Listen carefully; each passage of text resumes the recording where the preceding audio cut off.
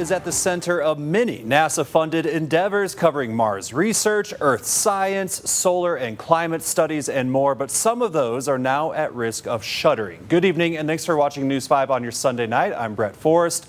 The other day, I got a news tip. This message you see right here. It says, have you been hearing about the budget cuts at NASA?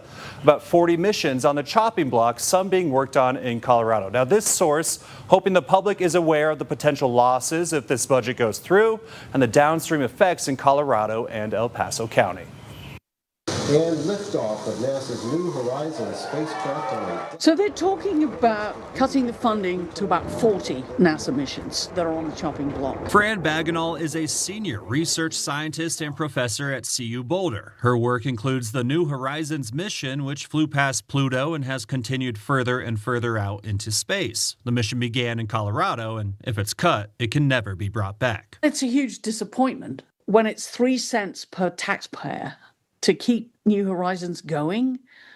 Really? The White House says it wants to focus on bringing humans to Mars at the expense of other missions and projects, calling them low priority, unaffordable, or woke. At President Trump's request, NASA's proposed budget for next fiscal year would decrease by 24%, leading to its smallest workforce since 1960. This impacts NASA's civil servant workforce, but also its contractor workforce, which Colorado has a lot of contractors working for NASA. That's Casey Dreyer with the Planetary Society, a nonprofit promoting space science and exploration. He's been tracking the effects of the proposed budget, which would increase funding for human exploration, but would cut other areas like science in half. Think space telescopes and non-human missions. That is an extinction level event for this activity. They will be turning off perfectly good missions that are active now, leaving them to tumble in space. I am not exaggerating this. Colorado is considered America's second largest aerospace economy, according to CU. NASA contracts generated more than $5 billion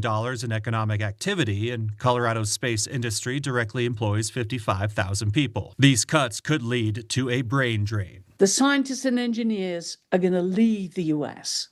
and go elsewhere, other spacefaring nations. Meantime, memos sent by the White House last week call for departments to create project closeout plans. Some fear it's an effort to shut down about 40 missions without congressional approval. The Planetary Society says they've seen the pages. Every mission that is proposed to be canceled has been contacted and said to plan for a closeout, to report those plans by mid-next week.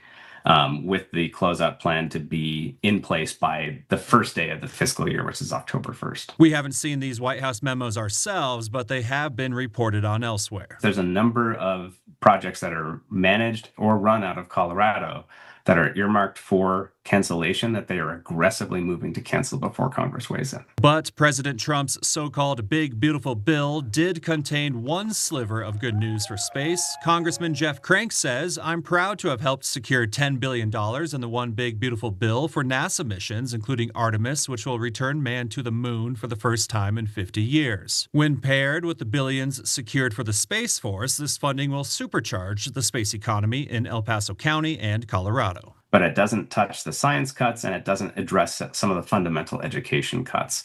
It's helpful, but it doesn't solve the major problems that we see with this budget.